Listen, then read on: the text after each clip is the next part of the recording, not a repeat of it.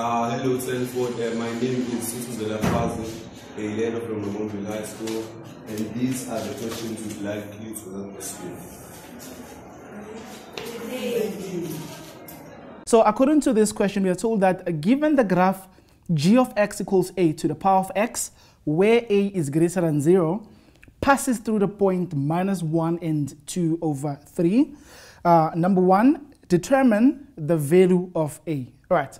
Now, let's analyze the given information. The only thing we have here that is given to us is the defining equation of this particular graph. And right off the bat, when you look at it, you can see that this is definitely an exponential function because your x is an exponent. And in addition to that, we know that this graph passes at the point where x is -1 and where y is 2 over 3. All right. So now, in order for you to find the solution to this, I'm going to write here that g of x is a to the power of x. Then I'm going to proceed and say g of x is as good as y. So we're actually sitting with y is a to the power of x, which then means we can then substitute the coordinate of the point that was given to us for both x and y in order to be able to figure out what the value of a is going to be. So your y value is clearly 2 over 3. I'm going to put 2 over 3 equals to the a value comes out as a, and the x value is simply -1. All right, now if you simplify this, we'll have 2 over 3 equals to a to the power -1. You invert that, it becomes 1 over a. Apply basic mathematics, cross multiplication. 2 times a gives us 2a, and 3 times 1 gives us 3. Eventually, we end up with an a value of exactly 3 over 2. Right. Let's move on to the second part of this question. It says to us, determine the equation of the inverse of g, right, in the form y equals to whatever the case it might be that we are going to get on this question. Right. Now, remember what we know so far. We know that g of x is equal to 3 over 2, right, to the power of x, because we already found that the value of a is 3 over 2. All right, now we have to find the inverse graph. Now, every time anyone asks you to evaluate the inverse, you need to remember to interchange x as well as y. Wherever you see x, you put y, and wherever you see y, you're going to put x. So this is basically y is 3 over 2 to the power of x. Now, first things first, change x and y, interchange x and y in order to find the inverse graph. So if I interchange x and y, I'm simply going to have x here equals 3 over 2, and wherever we had x, we're now going to write the value of y. Now, using our laws of exponents and our logarithm laws, there is something very important for us that we need to keep in mind, and that is the fact that if you have the log of a to the power of k, you can simply rewrite this as k log of a by just moving this exponent and putting it as a coefficient. So this is the first thing I want you to keep in mind as we're about to simplify this question. The second thing that I want you to keep in mind is that when I have the logarithm of a divided by the logarithm of b, I can simply express this as 1 log, where the number on top becomes the same size, but the number at the bottom becomes the base of our logarithm.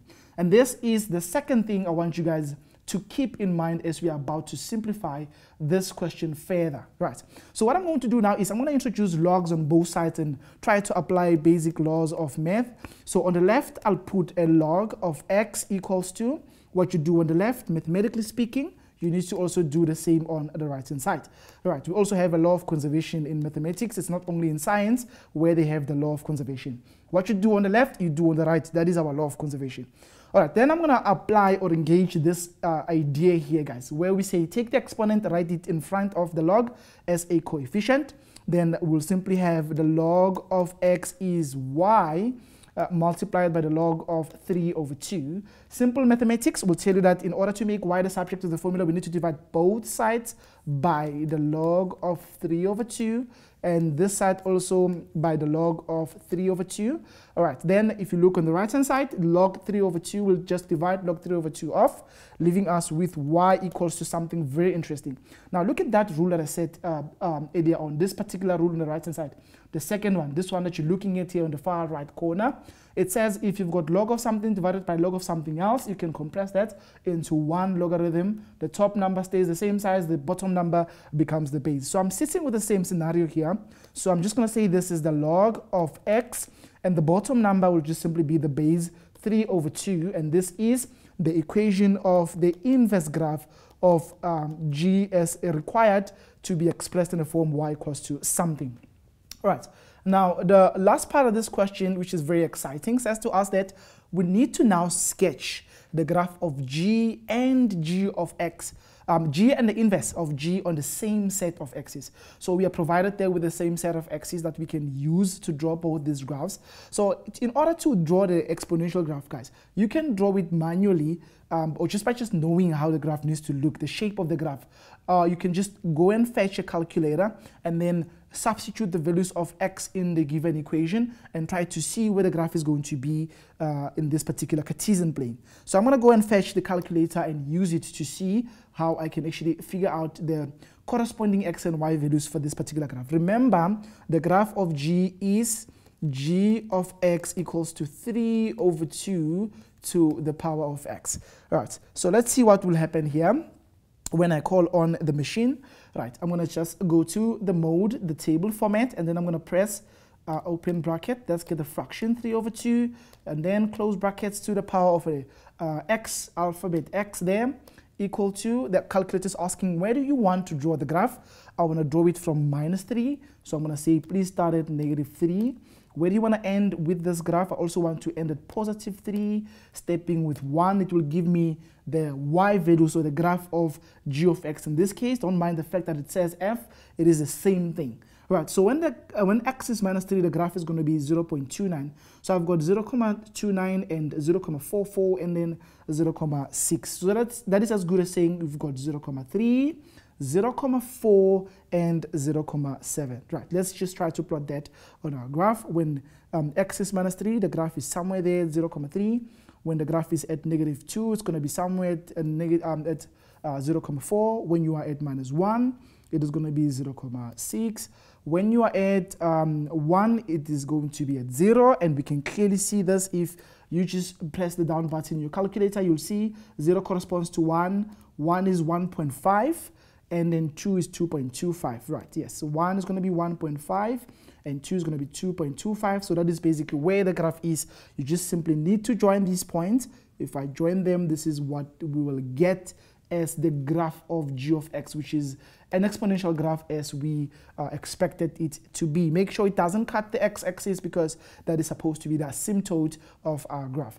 And then now we need to draw the inverse graph. So the inverse graph is a log graph. It's very easy to draw the inverse graph if you have the equation of the original graph, because what you're simply doing is you interchange x's and y values. What was x becomes y, and what was y becomes x. So if you look here, the original graph passes at a point when y is 0. It means the inverse will pass where x is actually equal to 1. So this one was when y is 1, the inverse will cut where x is 1.